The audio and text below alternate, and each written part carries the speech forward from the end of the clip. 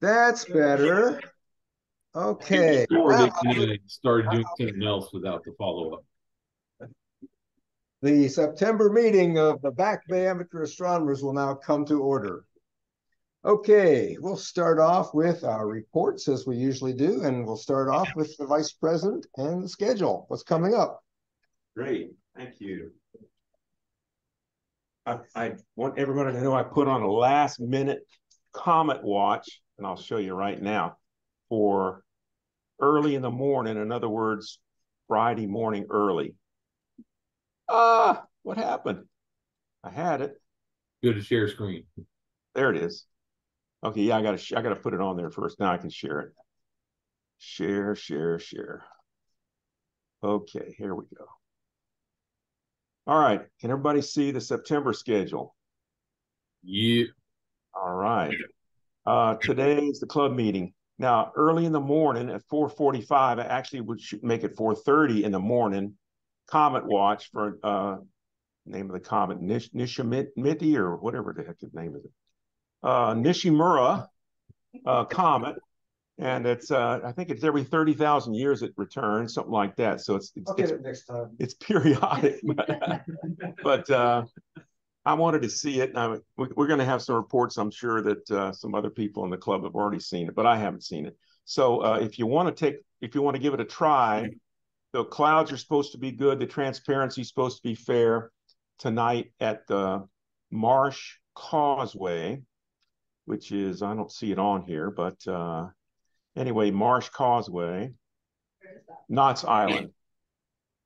Okay, and I can go down Sanders Road. What's the name of the road? Yeah, Princess Anne. Princess Anne, yeah. And you don't make any turns. You go to North Carolina, you don't make any turns, and as soon as you get to the small bridge, it's a half a mile past that. So I've got the thing on here. Oh, the location went away. So anyway, I'll fix that. It's 601 Marsh Causeway in Knott's Island. How did it let me get away with it without having an address? But I'll fix that. So if you're interested, I'm going to go to that late or early this morning, and I hope maybe some of you other guys will too. I'm going to bring big 4-inch binoculars, so we should be able to see it through that. How bright is it? 6 magnitude. Does that anybody know how bright? I know it can be seen in binoculars. Yeah. Oh, does it have a tail? Any tail? I haven't heard a report of the tail. No, Sean's seen it, so he'll. No, I haven't seen it. Oh, I thought you. No, I tried to see it. Oh, you tried to see it. I failed. Okay. All right. Well, we got another shot here early in the morning after midnight tonight. Saw it. And then Skywatch on Northwest River Park on the 9th on Saturday. By the way, the comet is a morning comet, so you have to catch it before sunrise. Okay, I skipped the Navy camp out. I'm signed up for this. I'm the only one that signed up for the Navy camp out. I'll be there. I just forget to sign. Okay, just George and I'll be there. I'll be there. And Sean's going to be there. So we need some more volunteers for that. Where is that at? Where is it? It is Fort Story Campground. Fort Story Campground. So need a military ID or dependent ID to get on there. Okay, maybe I can do something at the gate and help everybody, huh? It's a Navy 2023 Navy Camp Out and Stars. No, I mean the location. Oh, Fort Story. Fort Story base. What? Joint Expeditionary Base. Is that the Little Creek base? Is that the one that's joint? The same one? Well, let me look.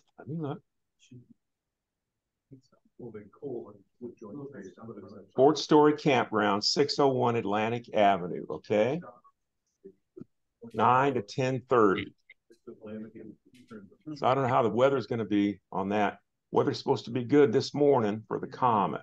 If you go to the Night Sky Network here and scroll, like if just scroll down to the bottom, you can show them the map. Right. All of our events have it where you get directions to it. Mm-hmm. I think it's a little further down. Well, no. If there was Get directions. So put in your starting address and then you put that in, and then it zooms in on Fort Story up by the lighthouse. I don't know exactly where it is, but off Atlantic Avenue. Okay. And excuse me, are you saying that we definitely need a military ID, or can we somehow get on if we just are there, or we let you know we're coming? If you sign up an RSVP, I will give the gate guard at the front, the gate guard, the list. Yes. So Sandy? Is that Sandy? Yes, Okay. that's Sandy. I'm sorry. Yes. Place we were a couple years ago. Remember? Oh, yes, I know exactly where, but I don't have a military ID. That's what I was asking. So. You guys sign up and I'll make sure you get in, okay? All right, thank you. Check. All right, what we got next? Navy Camps Skywatch is a real good event. Lots of public, lots of telescopes, and people really enjoy looking through our scopes, get a lot of wows and OMGs. The next big event is the East Coast Star Party starting Thursday night, and I won't take too much thunder away from Bruce. He's going to talk more about it tonight.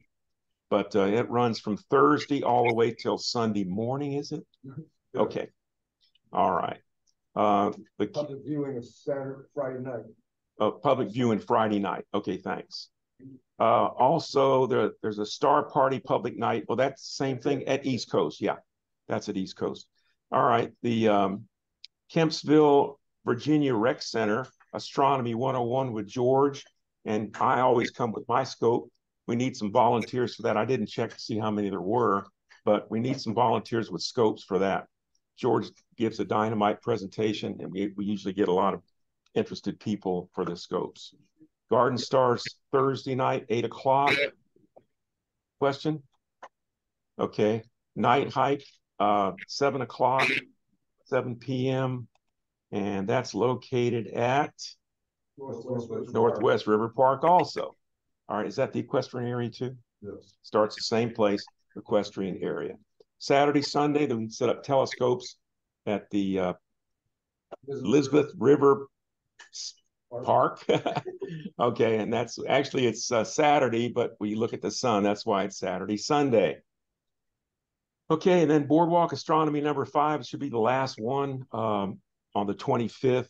Always a lot of fun. Please come and bring your scope and watch the show, which is we watch the crowd and the crowd watches the scopes.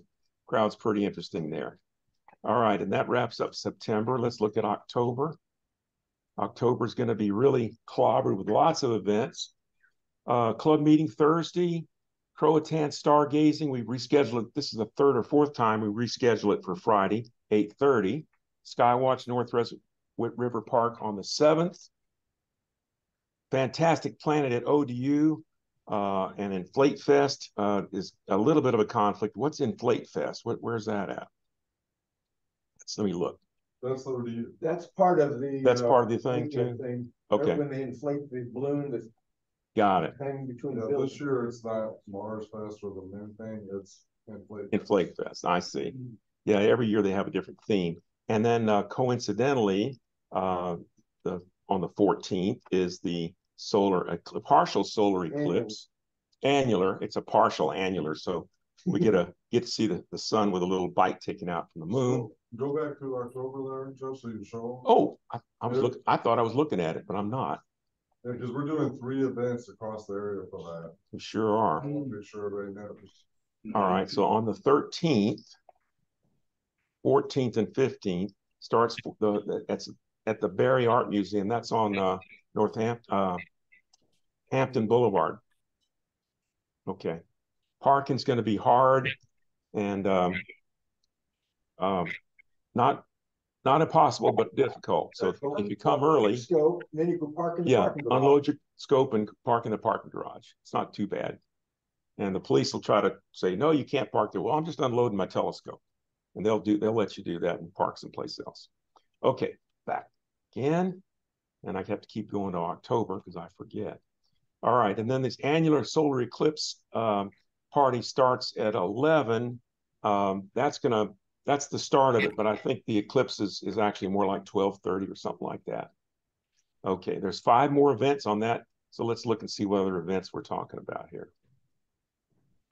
Fantastic Planet, the Arts Festival at ODU Day 2, annual solar eclipse 31% obscured, and we canceled the annular eclipse party. Somebody had requested that. We couldn't do 2 eclipse parties and have all these events at the same time. Night Watch at Chiphawks Plantation State Park is also a conflict. So it's plenty of things to do in October. All right. Where are we? Going to be Newport News, that one said. I think, Rich, aren't you going to do something at Carrollton Library that day? Is that right? I could. Okay. I'm not. And if Sam, you don't know about it, then that's not what we're doing. Sam Bartholomew and I. Sam, raise your hand so everybody knows who you are. Sam Bartholomew and I are gonna be at the. I'm gonna try to lead the thing at where the heck's the library? Newport News, right? Newport News Library. Okay, so you guys are going to Newport News. Yeah, if Carrollton Library, I was planning on going to Newport News, but if Carrollton Library asks or request a event, I can definitely go there. It's a lot closer. I spoke about that. I know we're doing 3. Yeah, we're doing it at the Chesapeake Planetarium. That's right. Chesapeake's the third one. Newport News, Chesapeake, and ODU. That's the third one. Was it ODU? Uh-huh. Okay. Fantastic Planet, see? But that's during the day, you know. Okay, where are we in October? Here we go. In Flake Fest, we talked about Kempsville Rec Center Astro number 6. It starts at 7:30. That's a fun event. Garden Stars, the 19th, another fun event. And how's your turnout, George? Are you getting lots of people volunteering? Yeah, we're averaging, we're getting about 20 people and 2 or 3 volunteers. Great. Yeah. Great. So it's a lot of fun. The public really enjoys us coming out, and we love showing them our scopes. And they always say, how much does that scope cost and all that, when I won't digress any further. Okay, what is this? Churchland Primary Spook Science. I think I scheduled that one and I forgot what it is, so I got to look at it. The Churchland Primary School, 6 p.m. to 8 p.m. In Portsmouth, Virginia. And they want to do a spook science Halloween theme kind of thing. So that'll be a fun activity. Go back to October. All right. And then where are we? Saturday, Sunday, again, the 28th. And we got Kempsville Rec Center again, one time Wednesday before the club meeting, and then that's the November club meeting. Are there any questions? Yeah, go back. Yes. The Croatan, did you mention Croatan? I did. Which one is it? That's it's the 4th rescheduling of Croatan. Yeah, I mentioned that too. You had it there. Oh, I did? October the 6th. Oh, okay. Yeah, there it is. October the 6th. Yeah.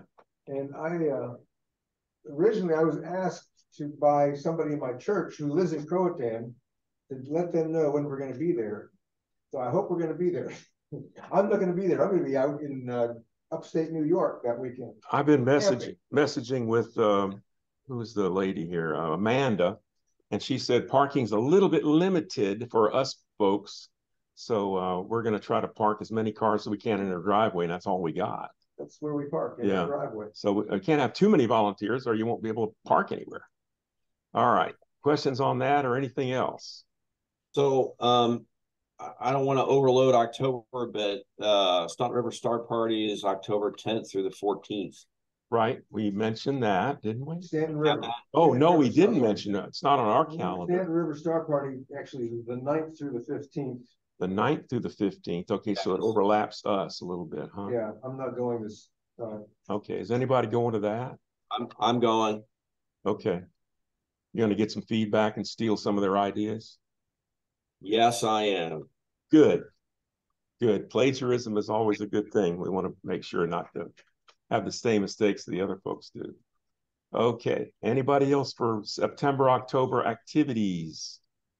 All right. If you're going to come this morning to the Comet Watch, please bring plenty of bug spray. Okay, thank you, Jeff. I counted 23 people here, but there was only 20 names on the list. So somebody hasn't signed in. So if you haven't signed in, please come sign in on the form there.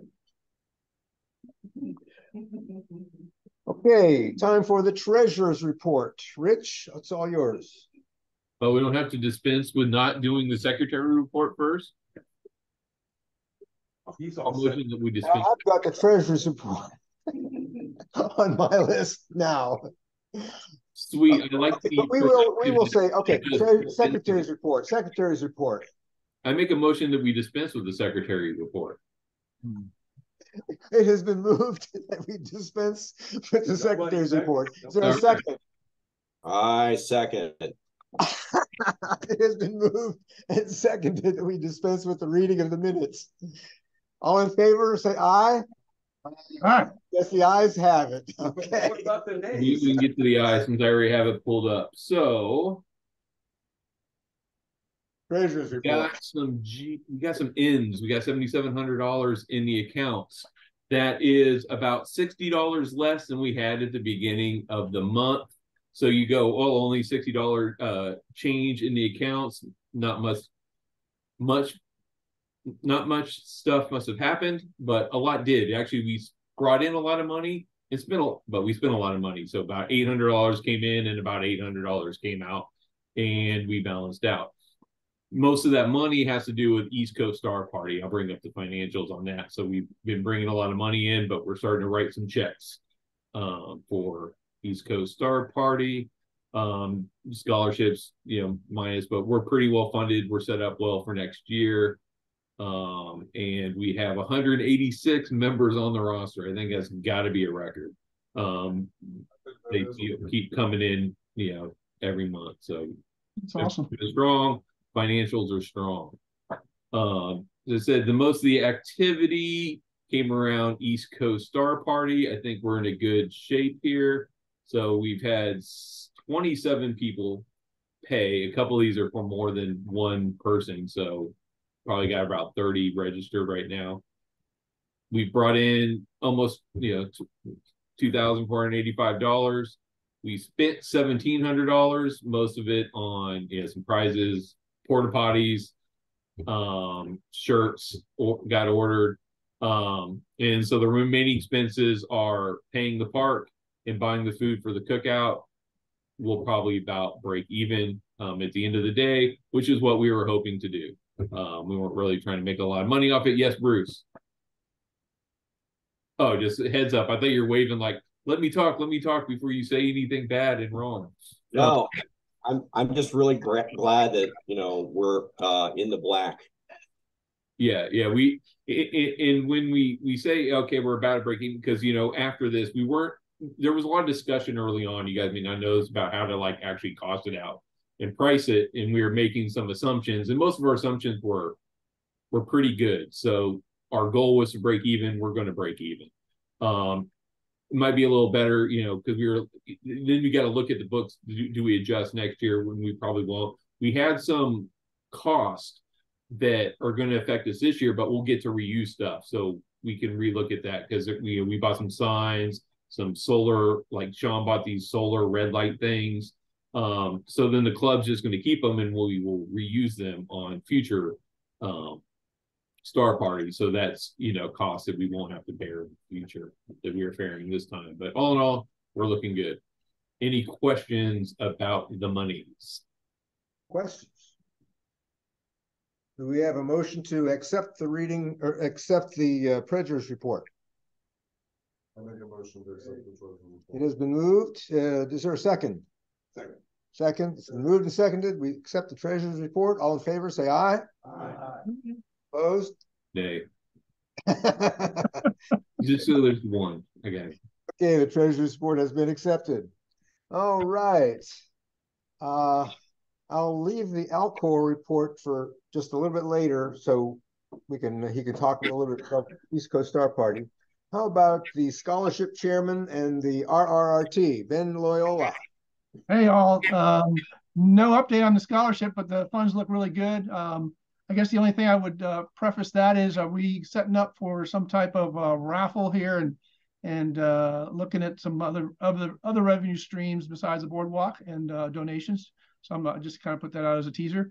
And I don't have anything on the RRT. If anybody's interested, again, I don't know who's here, new members. Sorry, I was not going to be able to make it tonight, but I was able to squeeze in the Zoom call.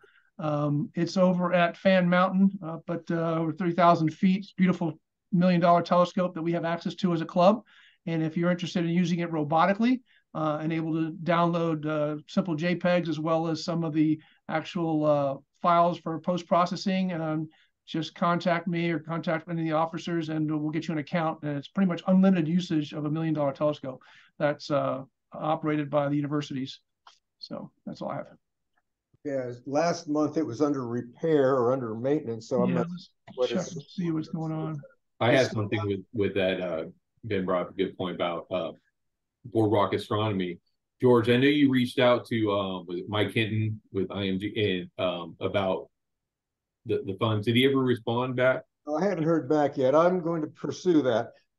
Just for everybody's information, we in the past have split the funds with Plaza Middle School Planetarium. It was $250 for each boardwalk astronomy for them, $250 for us, but they are no longer part of it. Chuck Dibbs is no longer the planetarium director, and apparently they're not cooperating or not supporting boardwalk astronomy anymore. So I've emailed Mike, the guy who runs the beach events. I haven't heard back from him, but I will continue to get after him because we should be getting the whole amount now. Well, George, I think what I'm going to do, because last year, because we had that backlog, and Mike said, hey, as soon as you're done, send me the invoice. I'm just going to invoice him the whole $500 per and see what he says. Okay. Send him the invoice, and then if he wants to dispute, and then we can negotiate from there. Okay. So as soon as we have, I guess the last one's coming up. I'm not sure how many we actually did this year. Let me know, and I'll send it off. I'll send our W-9, and I'll send them all the stuff that they've asked so far. Two for sure. If we show up on that one with weather, I showed up on one. The weather was bad. I don't think it's going to count that. This last one, incidentally, as long as we're talking about it, they didn't have anybody to turn the lights off for us, and it was that's the only thing we need to make sure of is they send someone down. Yeah. Anyway, we had a good, successful boardwalk astronomy last Tuesday, and it was a lot of people, about 300 people, 400, 300, something like that. It's quite a few. And the skies cleared up. The moon was great. We saw Saturn. And just as we were leaving, Jupiter was rising at 11 o'clock. So, yeah, I'll follow up on that.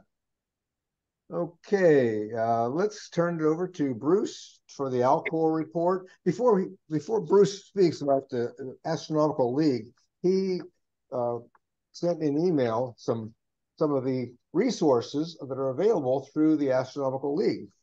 You can download the What's Up for the month of September. You can, it says the moon visits M44, Venus visits M67 on September the 11th.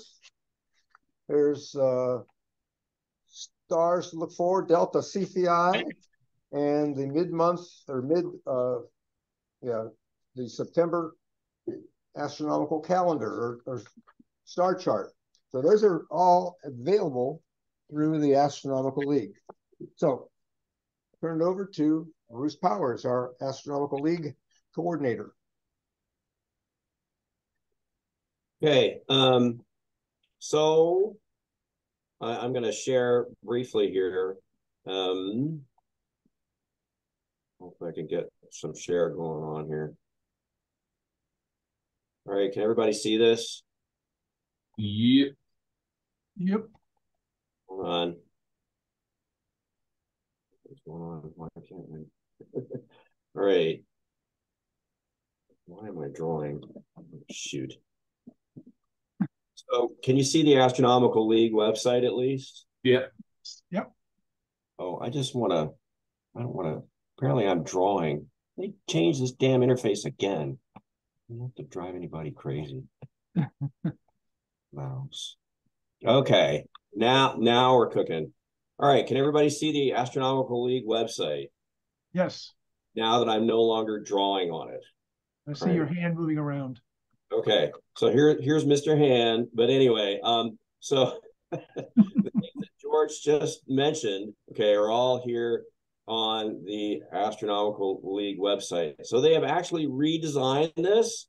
It is a much more intuitive design. If you haven't been to astroleague.org in a while, go check it out. Okay, so everything that George just showed there in person, sorry I couldn't be there, is here at the astroleague.org site. Okay, so one of the things here on the Astroleague site is Reflector magazine, and I looked in the paper version that I get, and to my sadness, once again, for the September issue, we have no Back Bay amateur astronomers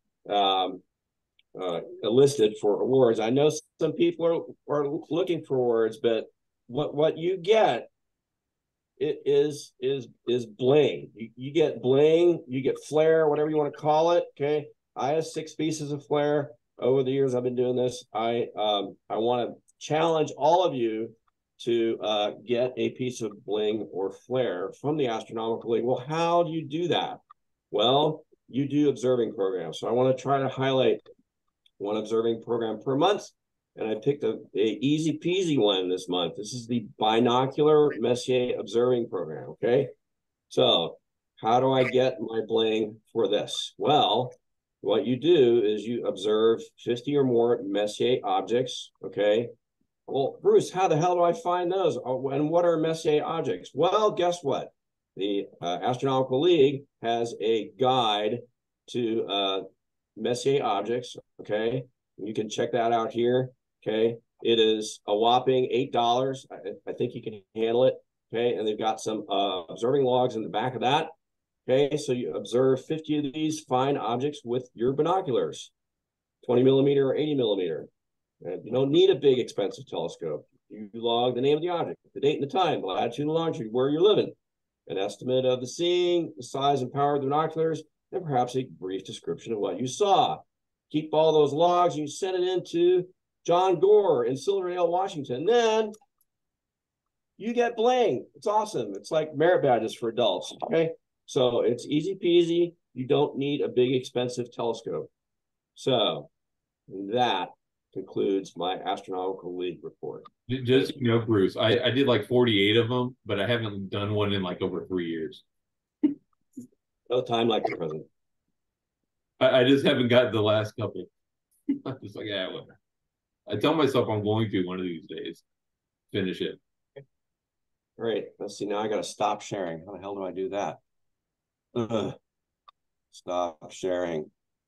All right, I've stopped sharing. Okay, that leads us into old business, which brings up the East Coast Star Party, which is going to be coming up next week. So, Bruce, you're back on. Oh, man. I got to talk a lot. Where are you stopping, dude? You know you're... I'm sorry I'm not there. I had a long day at work today. So, anywho, okay.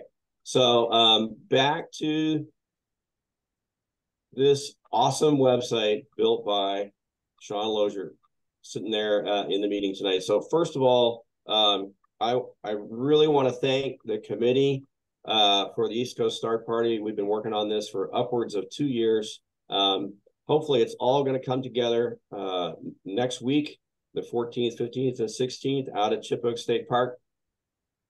This is the most awesome website. I put it in the chat, backbayastro.org/ECSP. Okay, so the whole schedule is there. Some pictures from the past star parties are there. And hopefully we can recreate this awesome event that we did for almost 22 years, actually 25 years up through 2018. Won't go into the history of that for now, but we're going to restart in 2023.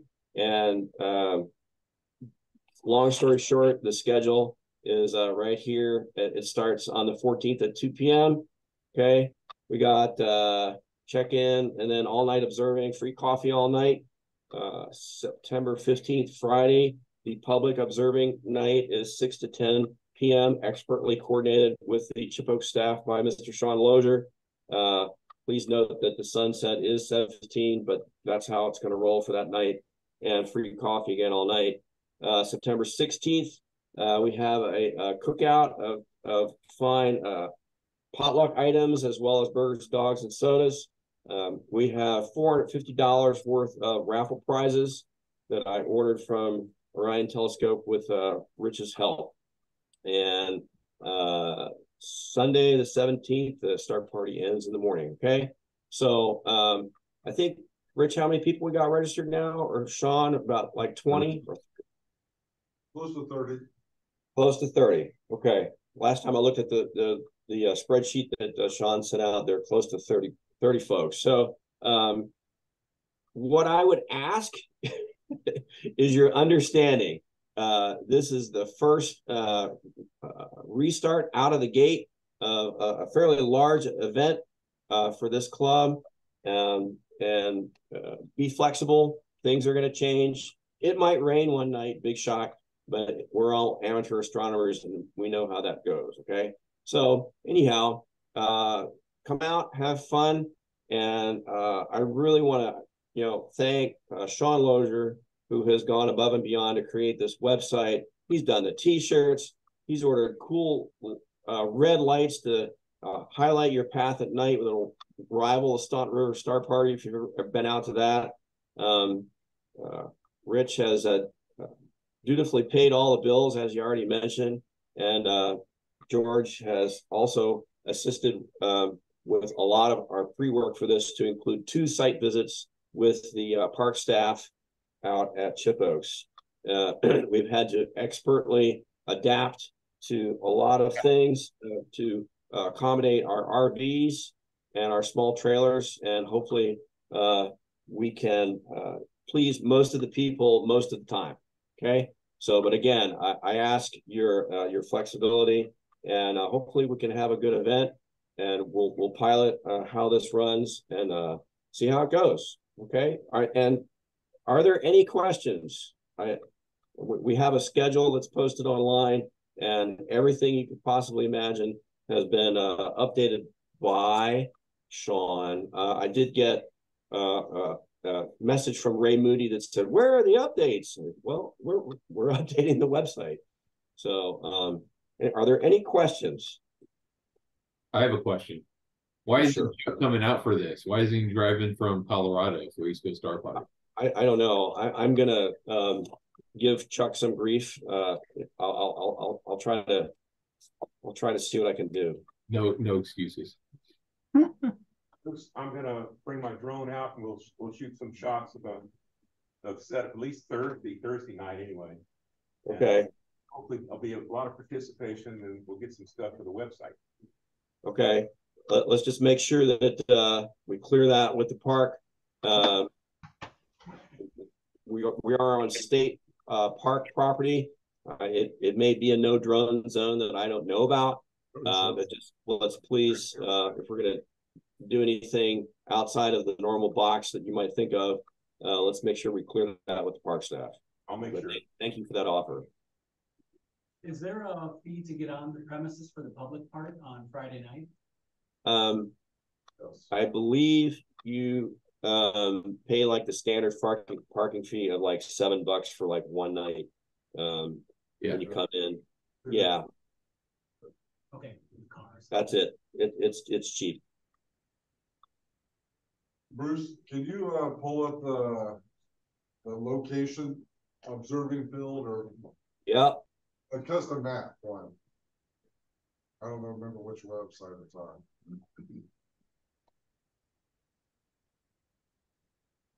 Is that it right there at the bottom? I think he's talking about do the observing field one. Yeah, this is the one that got updated. It's color coded. Yeah, that one. Yeah, let me expand it a little bit.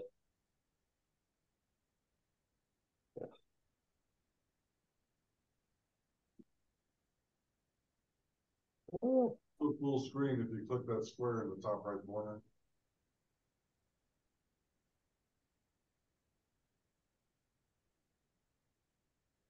There you go. Look, we don't even need to send a millennial, man. He's handling it himself.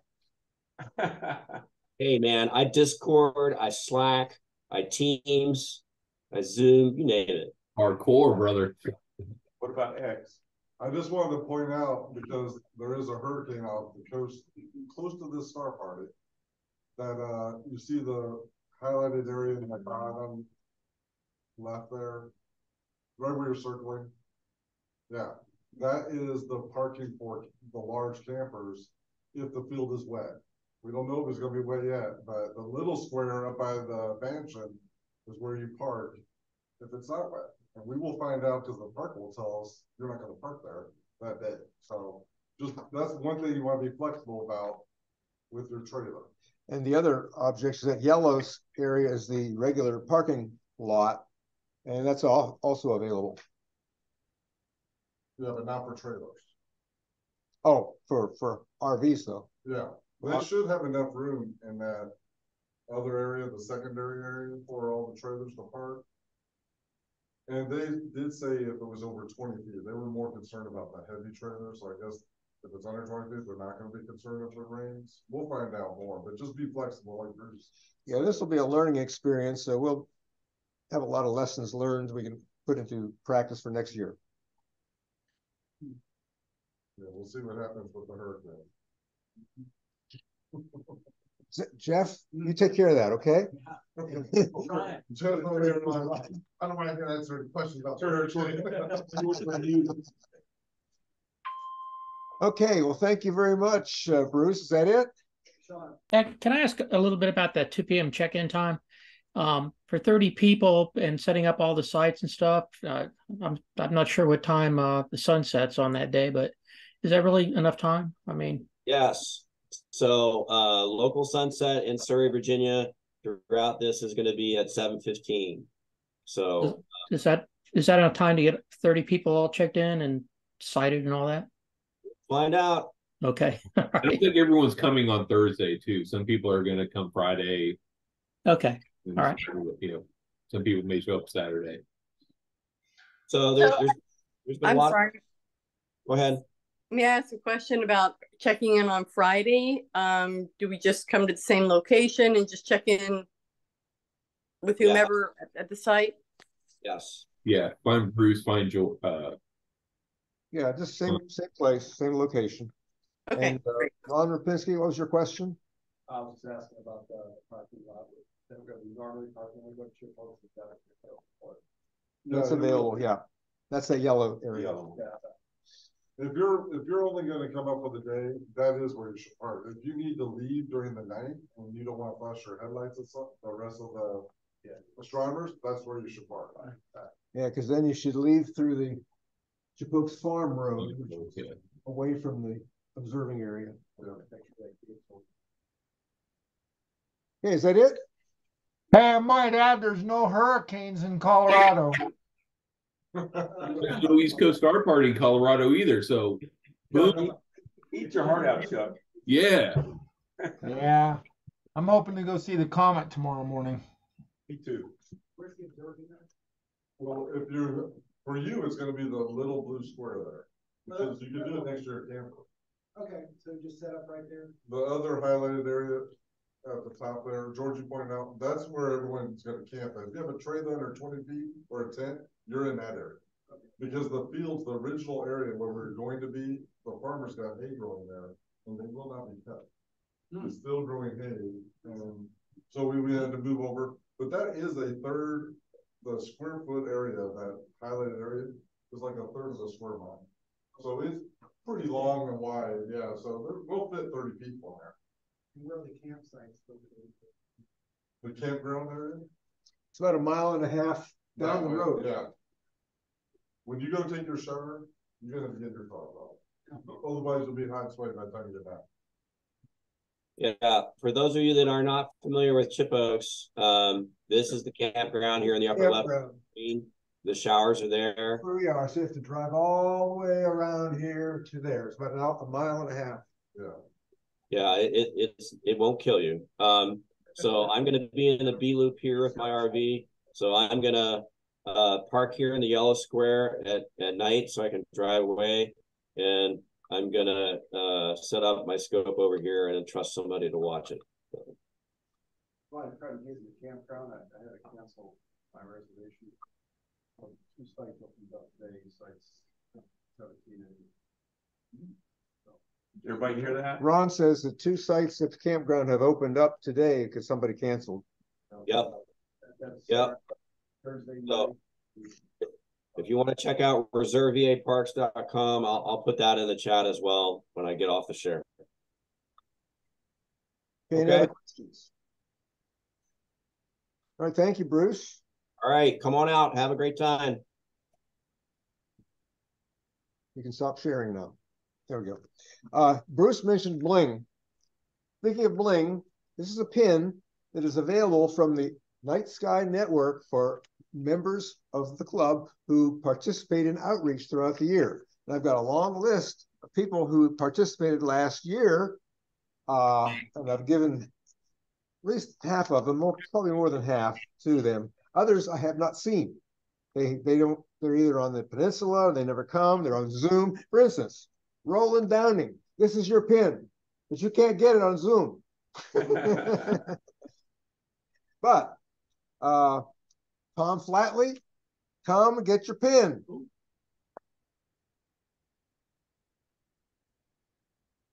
This is a nice one. It's the James Webb. It's got the James Webb Space Telescope image on it. Thank you. Ooh, that's nice. What's that one for?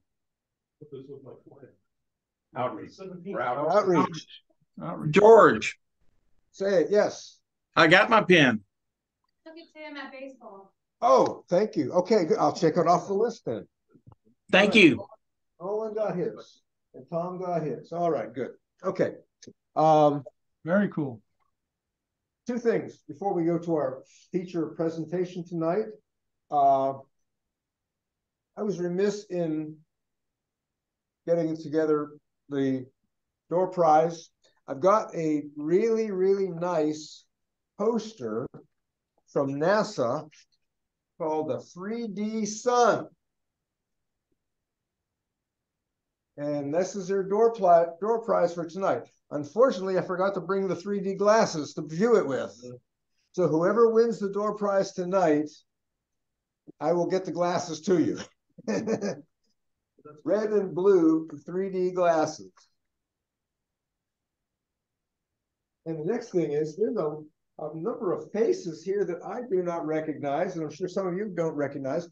Let's go quickly around the room and loudly, so we can all hear. I talk loud.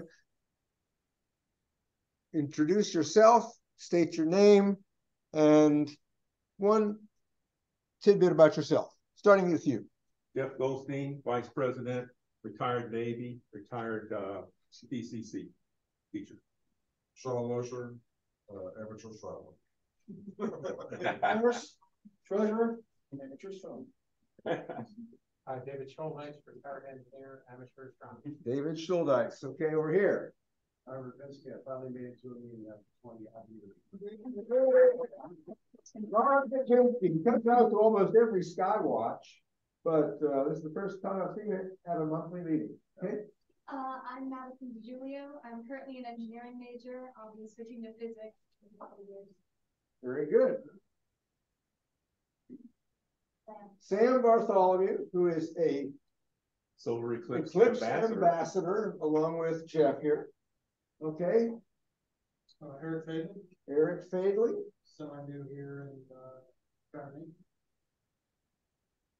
And Eric, I don't think you signed the sheet. Oh, yeah, you did. Your second one on the list. Okay. Bill Bowers, been a long time member, been active in the last couple of years. Medical issues. Yeah. Good to see you back, Bill. And I'm Paul Stewart. I'm an air traffic controller at NES Oceana, and I love astrophotography. Okay, Paul didn't sign the sheet. I'll write it out. Okay, and we have Bill Rust and his wife. Yeah, that's my wife. So she's a retired teacher. I've worked in a long time, and I am a retired engineer, and I love astronomy, and do something to pass along.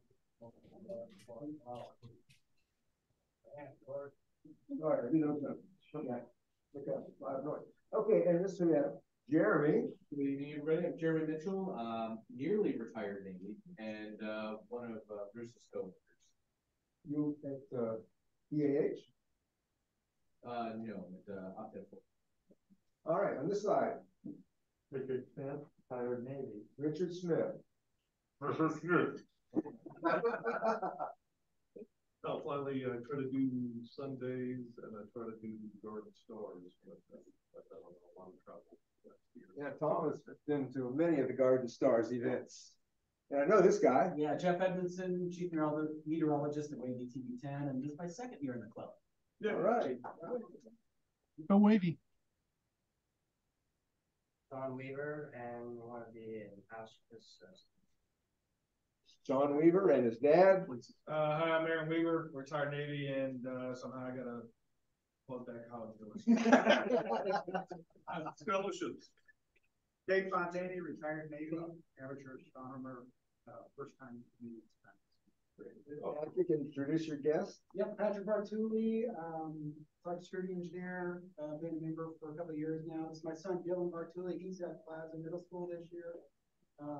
Hopefully they can do some of the planetarium that they have over there. We'll see. Okay, and Anna Colway, preschool teacher and amateur accountant. Anna Colway, who's also been very active. Okay. Observing reports. Anybody? Hey, how about the rest of us? Oh, okay. Introduce yourself, man. Oh, no. All right, fine. Ben Loyola, scholarship committee, amateur astronomer, and an update on the RRT. The first note was April 4th, Tuesday, that they were remirroring it, recoding the mirror, and they were supposed to have finished end of May. So I've reached out to Jimmy Davidson. He is a research technical support scientist over at University of Virginia, and hope to hear back soon. I'll report back to the club. Thank you. Who else? Go ahead, Bruce. Hey, Bruce already introduced himself. We don't need to hear from Bruce. I've talked too much. I just want to say I'm the president of the Chuck Jago fan club. So. You got to learn how to pronounce it. It's Yago, not Jago. Okay, Chuck, introduce yourself. Chuck Jago, BBAA Northwest, Colorado. Colorado. And I'm happy that Robert is a fan. I'm his fan too. Oh. Roland, unmute yourself. Roland. Roland Downing. And you're retired? Retired Navy, retired teacher. Very good. Okay. A lot of Navy folks all over the place. Who else? So Kevin Brooks is not here. He just signed on. Who's Les the farmer? Les, who are you? That's me. Les Wilson's my name. Been a club member since about March. In fact, I just got up to go back out and do a final look at the clouds. Looks like it's going to not be a good one. Last night I had a good run of data for the fireworks galaxy. Jonathan. I've been in the club 6 years. I'd like to encourage people to post their observation reports, especially if they're doing visual astronomy. I really like reading those observation reports on Facebook. I posted one. I know Kent posts his, and I just like to encourage people to do that. I think it helps others to get involved. Maybe. Okay, last but not least, iPhone, but that's Sandy Paxson. Sandy, unmute yourself and introduce yourself. So I'm faceless tonight. Sorry about that. So I'm Sandy Paxson, and I'm with 13 News, and have been a member of the club for about a year and a half now. Okay, thank you. Okay, so that's all. We got a good group tonight. All right. Any observing reports quickly before we get into our presentation? Bill. Something unusual during the first day of Navy shower. 3:30 in the morning. There was a bright object, horizontal. I was facing northeast. Left a trail and then disintegrated at the end of its life. I didn't hear any noise, but it was unusual. Bill saw an unusual event at the Perseid meteor shower about 3:30 in the morning. UFO. Anybody else? David. Yeah, I'm from Colorado. I'm just here in the last year, and we were at Boardwalk Astronomy last Tuesday, and everybody else takes it for granted that we don't get the magnifications of Saturn that you guys do, especially at those altitudes. Really? I mean, it was up that high, and I was at 350 power, and it was just lovely and solid. We get that a couple times a year. Well, I just assumed that Colorado was much better than here. It's dark. Dark. And you can get all kinds of dark stuff, but because of the turbulence over the mountains. Oh, the turbulence in the mountains. Is a little low. Yeah, we have more still. Yeah, yeah. Okay. The lack of humidity. Yeah, lack of humidity in the mountains in Colorado. When I used to observe from Greenbrier, I could get that 18-inch up around 300, 400, 500 power on a good night. I haven't had it over 250 looking at Saturn since I've been here. Wow. The air is just not steady. But deep sky is good. Yeah. Yeah, David came from Colorado. Chuck went to Colorado. So he traded. Traded. Okay. Anybody else? Make him president. I'm sorry. Did I talk over somebody? Well, I said make him a president. Sign him up. That's next year. Next year. Next year. Okay. All right. Well, our speaker tonight is none other than Bill Rust, who is very big into astrophotography, astro imaging. And usually when he gives a presentation, it goes right over my head because I'm a visual astronomer. So I'm hoping that you will enjoy his presentation tonight. Let me see if I can set it up here. Please do.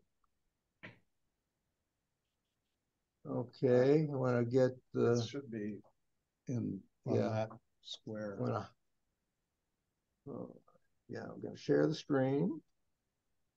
Go to that. Share. And you can maximize, I think. Is that maximize? No. There's maximize. There we go. Okay. Bill, all yours. Talk loud. Okay. Can you guys out in video land hear me and see me? Can't see you, but they can hear you. Okay, well, that's fine. I have been doing astronomy since I was like 7 years old. And in those days I had a tube that I paid, I think, $8 for, and I earned my own money delivering papers and cutting lawns. And it stunk. It was terrible.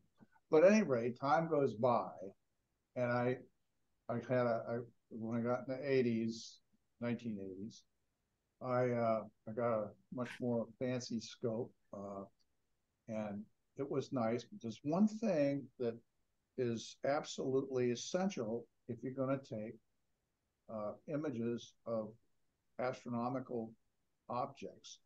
You need to have your scope in alignment with the poles. And if you don't, you get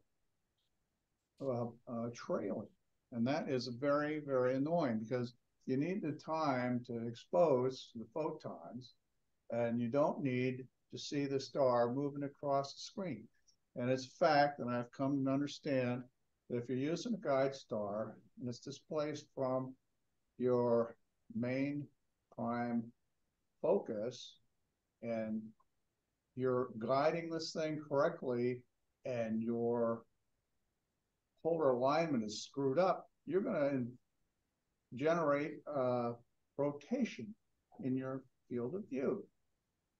And the closer you are having polar alignment, the less you're going to have a problem.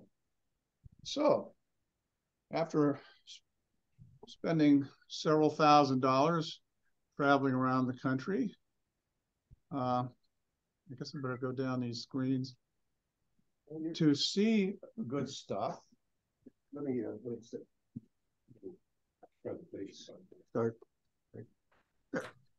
Oh, So what I do, just And push just hit the the space bar, you'll go. space bar. Yeah. So at any rate, this kind of dawned on me after a long failure. I decided that I would do some research on this topic. And there's basically three kinds of ways you can align a telescope. And one is a hands-off automatic, which, you know, requires electronic gear. It's usually expensive. And I didn't want to do that. Not everybody can afford that stuff. And the second kind is I bought myself a nice, expensive, fancy schmancy telescope mount assembly when I retired, thinking, you know, I was done. All I have to do is put that out in the yard and voila, I'm going to get great images. Now, that didn't work out quite that way. My mount has a semi-automatic find a star, line it up, do enough of it, and then it tells you how far off you are. That's not all that accurate. And of course, the manual method is the one I learned as I was coming along, as old-fashioned drift method, where you physically look at a star near the meridian and a star in the east, and you adjust your altitude and your azimuth to make the motion disappear. Well, that's not very accurate.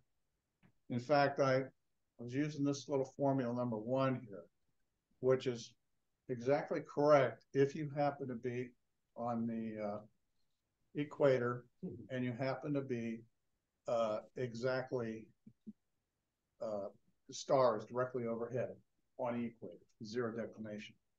And then you're supposed to, once you get that, you move over about an hour, 2 hours and a half, and you try the same thing with the altitude. That's great if you bear in mind that you're going to get refraction at that latitude, roughly at that declination, roughly at 9/10 of an arc minute. So you're automatically off.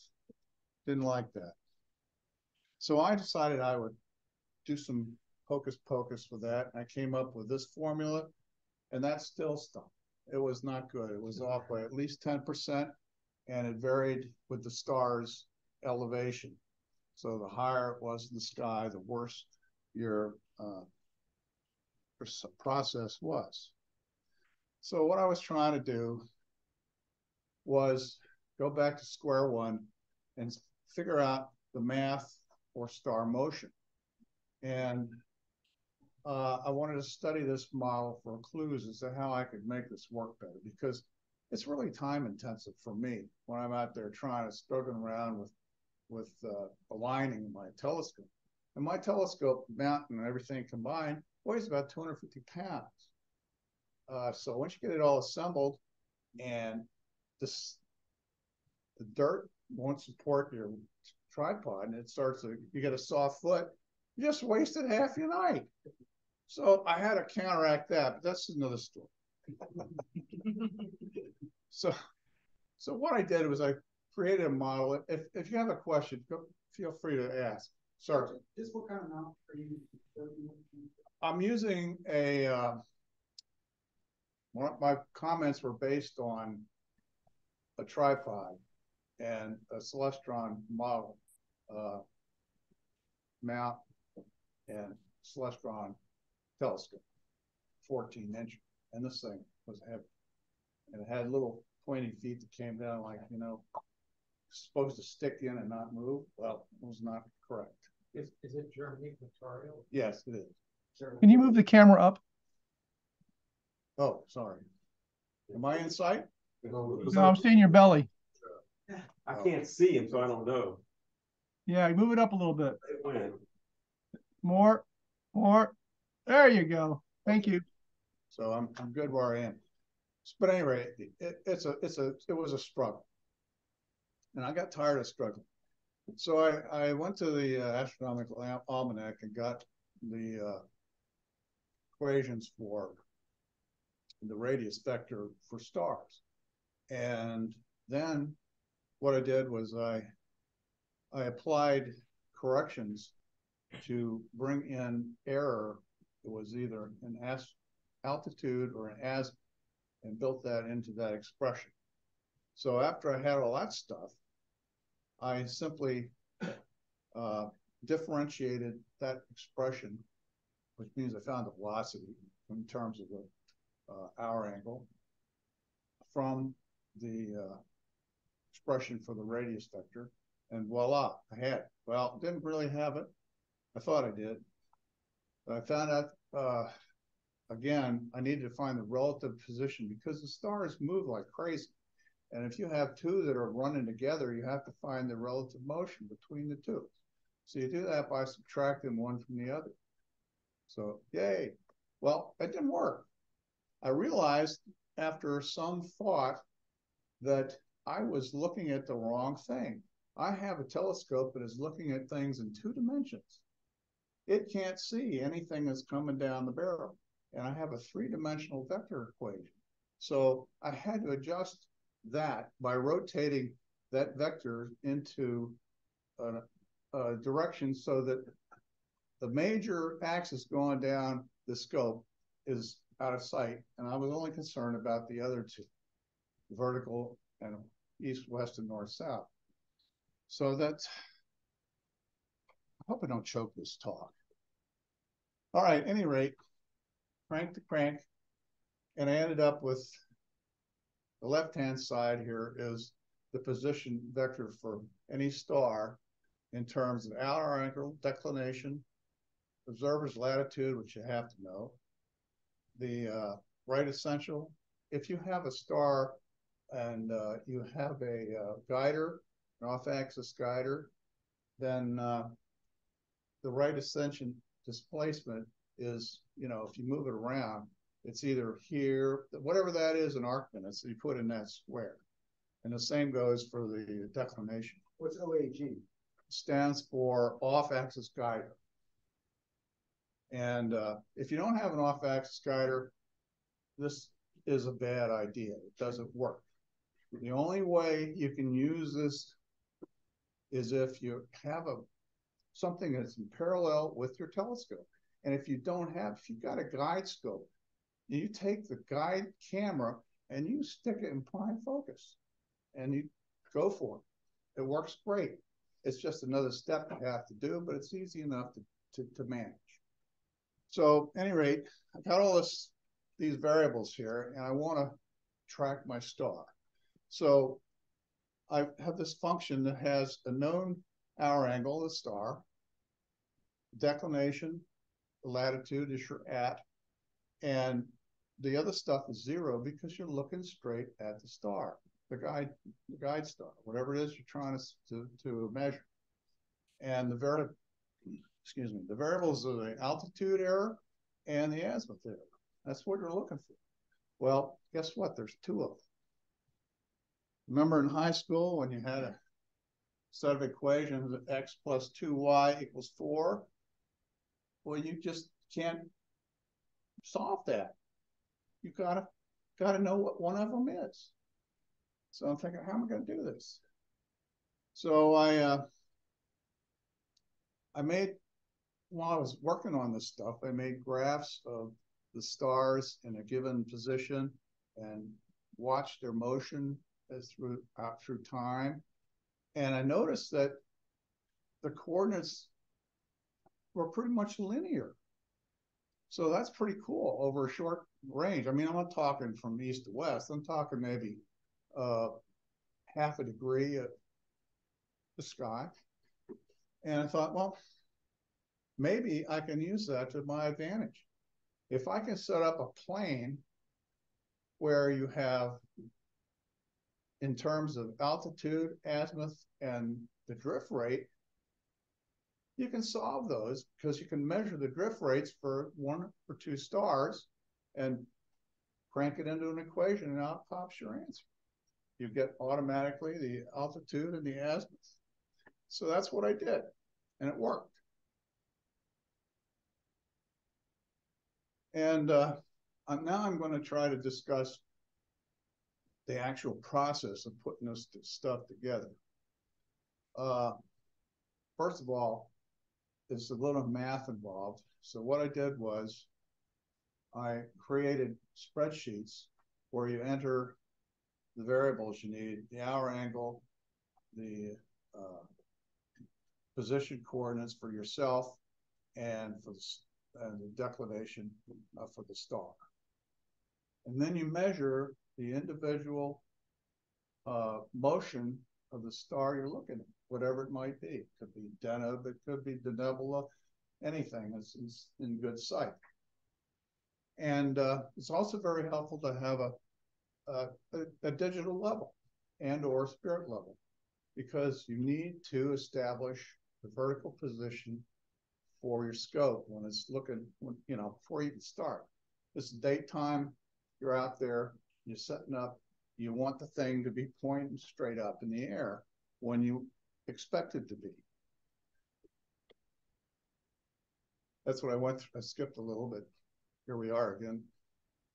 If you don't do that, the math doesn't work out, because when I derived all this good stuff, I said, surely I can get the telescope pointing straight up in the air.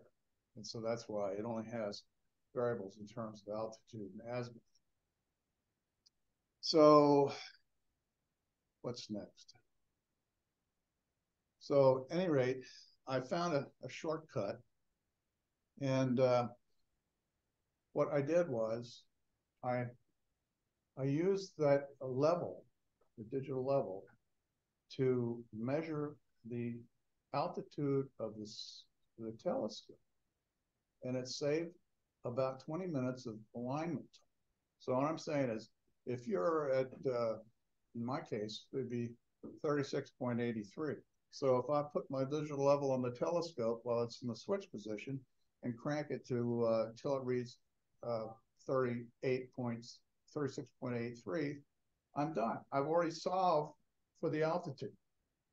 It don't need that now. So, hey, I've only got one to go.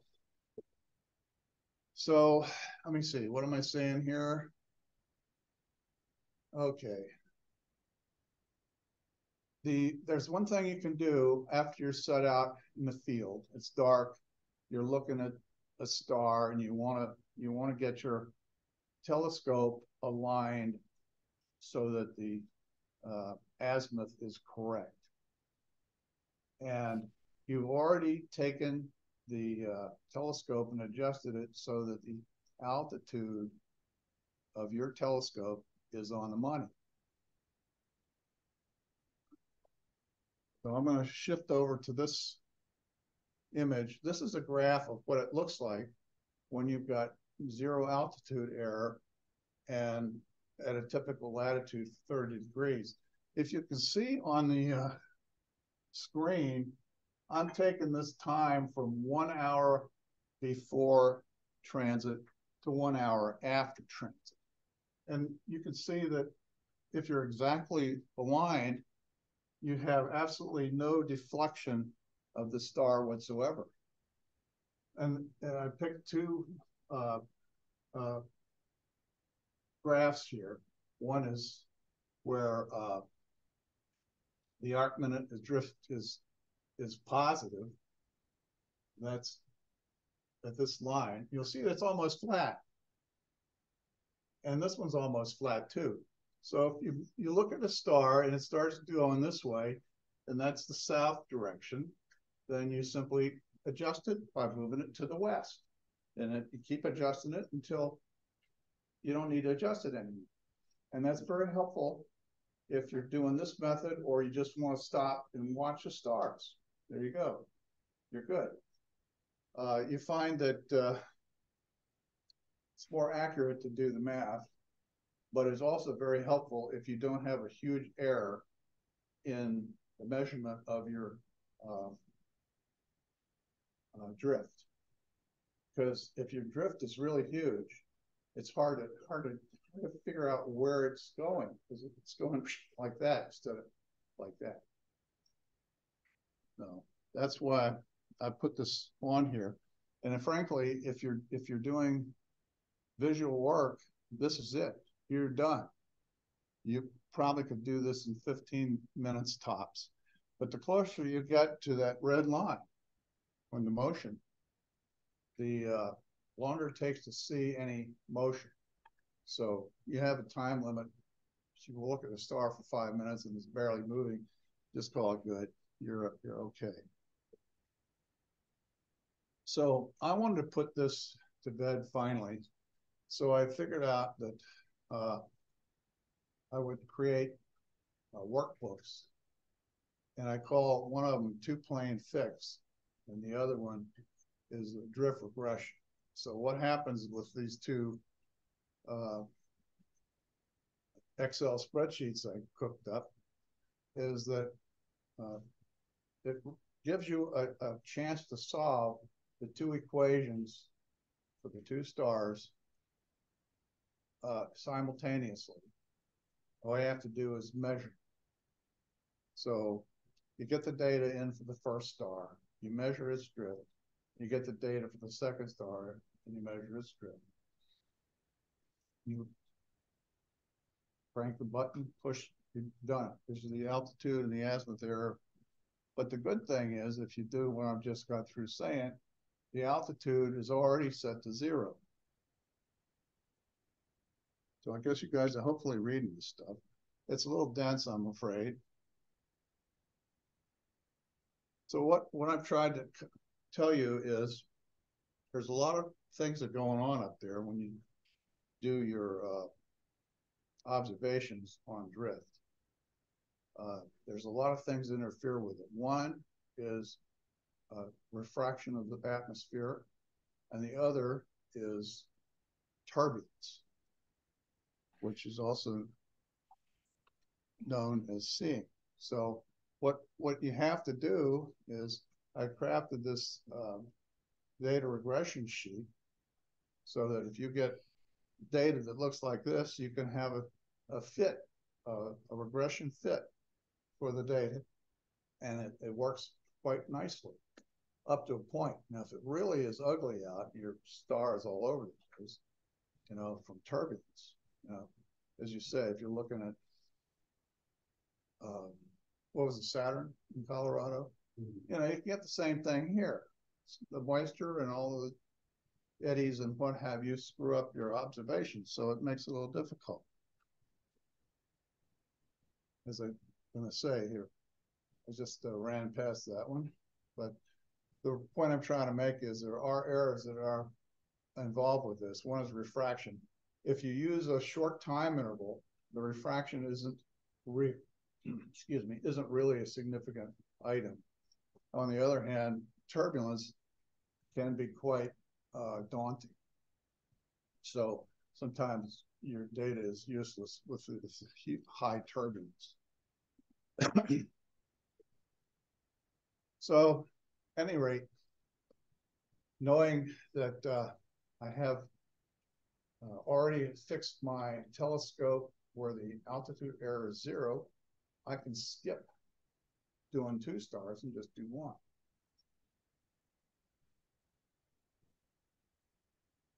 So let's see. I wanted to put this to the test on the 4th and 5th of May. I want to check out, you know, this method to make sure we get this done and ironclad. Everything was aligned correctly. Telescope point upwards in the vertical when it was set up, and so on. And I got the data, and I applied it, and a cloud bank moved in. And I was trying to redo this, you know, do it once, do it twice to prove it. You did it right the first time. Couldn't do that. So I redid it the following night, 5th and the 6th.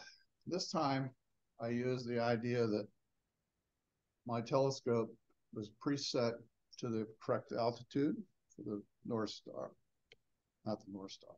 And I fill in the data.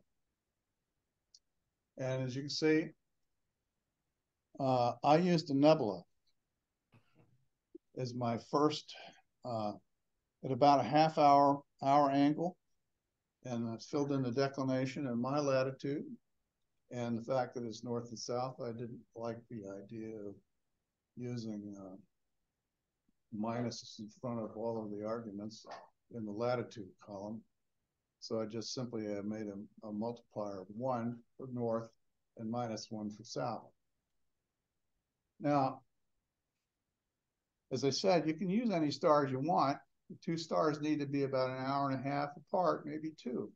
Because if you remember, if you have 2 parallel lines or close to parallel, you know, you don't get great accuracy when you trying to find the intersection of those 2 lines. What you need is lines that are like this, so when they cross, you have a good idea. So you have one that's set up at close to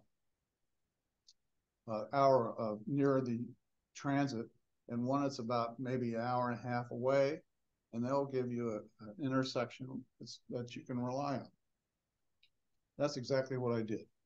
Well, in this case, I used the fact that my telescope was already aligned to my latitude, and I selected an 1.5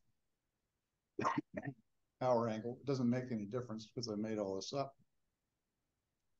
And then what I do is I pick this north-south observation drift at -1 arc second per minute, 1/10 arc second. So when I fiddle with it.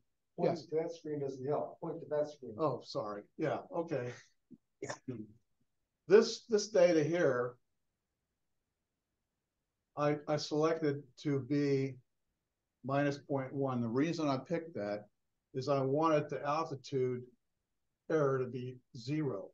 And if it's off this, it's going to be something else. So I simply did a hunt and peck about 3 or 4 iterations until I stumbled across -0.1. It gave me this result. It gave me this altitude error and percentage of turn, and an azimuth error at 1.6%. I did not change that telescope, period. It stayed put. That's as good as you can get. I can't possibly adjust those screws any better than that. And that very night, I took 2 images. One is M13. Measured the flatness, and each one of these is only 45 minutes. I have 5 minutes exposure each for each exposure. I think that comes out to 9 exposures. All of the average of all of the errors of the flatness was 0.22 for this image, and for this image, which was 1.5 magnitudes fainter, came out to 0.10 is flat. That's all I did. I guided on a guide stone, and I got rid of the tracking error that would be induced in this image because in incorrect polar alignment. Believe me, if it had been off by 3 or 4 arc seconds in 5 minutes, I would have had tracks that would look like that. And then you have to go through a bunch of correction hocus pocus when you're trying to get those images to look like, you know, you knew what you were doing. So this was really, you can even see, I think I had an airplane go through on that particular image. But I did nothing to these to improve the stretch. I stretched it a little bit, but I did nothing as far as any kind of electronic tweaking. This is right out of the box. So anybody have any questions? I hope I didn't. What's that?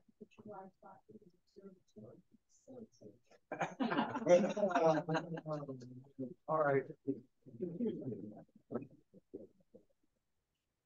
She has bugged me for years to do something besides set up my telescope. So I did. The upside was I still had the same problems with guiding. The downside was that.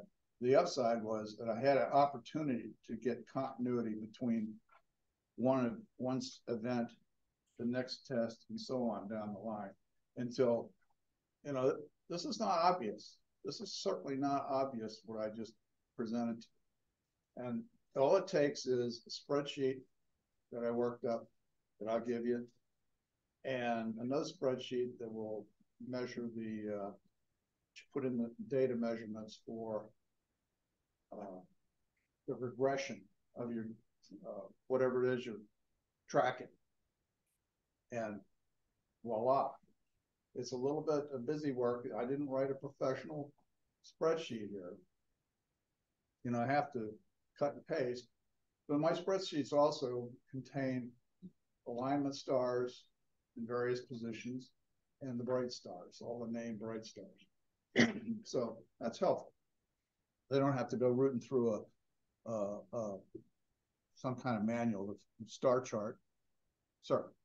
Yeah, so I get you're calculating, I guess, the error of your alignment. Right, exactly. So like setting up your telescope, yes, setting up your mount, and then applying the corrections. How do you go about doing that? Aha. That's easy, but not easy. Each wheel has a screw thread on. All right. What you have to do is you have to calibrate, or not character. You have to characterize your mount. So you have to know how many turns will move your mount in altitude, say 1 degree, and how many turns it will move this way. Let's say 1 degree is a lot, but say half a degree. And the way I did that was, because I can, I made these wheels. They're snap-ons for the altitude and the azimuth adjustment wheels. But you don't need that. You can use a piece of tape. You use a piece of tape. You tape around the circumference of the wheel. You put your level on top of the telescope, and you adjust it to say you're at 35 degrees latitude. Adjust it at 35 degrees and mark your tape, and then twist the wheel until it gives you 30 seconds. And then you measure how far it went around. If it went around 1 turn or 0.9 turns or 1.1 turn or whatever it happens to be, then you divide that into the number of turns per degree or arc minute, if you would. And in my case, it's for the altitude, it's 54.4 arc minutes per turn. So I crank that thing 1 time, I advance it 54.4 arc minutes. And the same basic thing is in my equipment for the azimuth. It so happens that it's 27.8, which is almost exactly half the other one. So you do the same thing. You can take a piece of tape.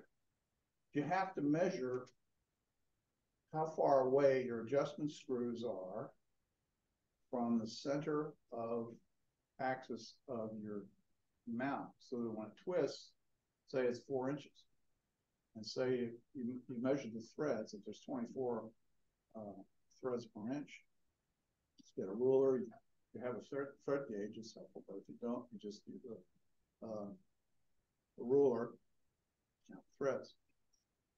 So in my case, it's about 24. So I have 24 threads per inch. Okay, so that means I'm 1/24 of an inch for each turn. You divide that by 4, and that gives you the tangent of the angle, whatever it is. In my case, it would be 1 turn is equivalent to 27.8 arc minutes. And you're done. So that number You know, remember there's an approximation. When the sine of the angle and the tangent of the angle for small angles is equal to the angle, but it's in radians. So when you want to convert it to your radians into arc minutes, you have to multiply by 180, divide by pi, and then times 60. Out it comes. So you do a rough alignment, or you do a line on your polar line on your scope, you do your calculations, get your error, and you adjust your scope and mirror line. Exactly. There's other people. PhD 2 has a thing where it's similar, but you don't have to measure it. But I don't use that. I do this way because I'm trying to hone the thing, and I've honed it down to after you do the initial setup in the daytime. You know, you're going to set up anything. So it takes an extra half hour to do the alignments, make sure everything's copacetic.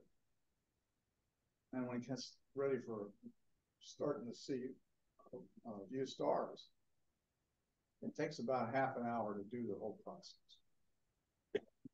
Instead of like 2 hours for me when I was trying to do the old fashioned. I'm telling you, it killed me. And so that's why I came up with this, and I hope that it's not clear as mud. Thank you very much.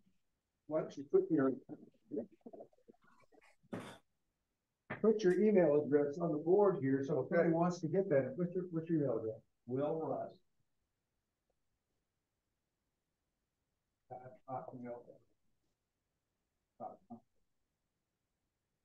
If you want his information, his spreadsheets, workbooks, that's the address. Thank you. I'm going to pull my hang on, wait, not yet. You gotta end that. Got to close it. Got to where's the thing right there? Reject it. Yep. Okay, pull it out.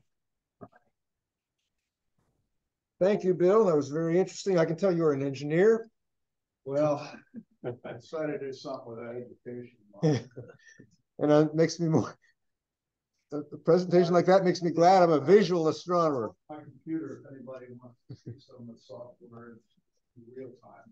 When I have people explaining what they do for astrophotography, makes me glad that I'm a visual observer. I will be happy to look at their pretty pictures. Okay. Door prize. All right. Shake up these tickets. Did everybody get a ticket? Everybody get Paul get a ticket? I don't think so. Here, we'll give you Jeff Edmondson's ticket.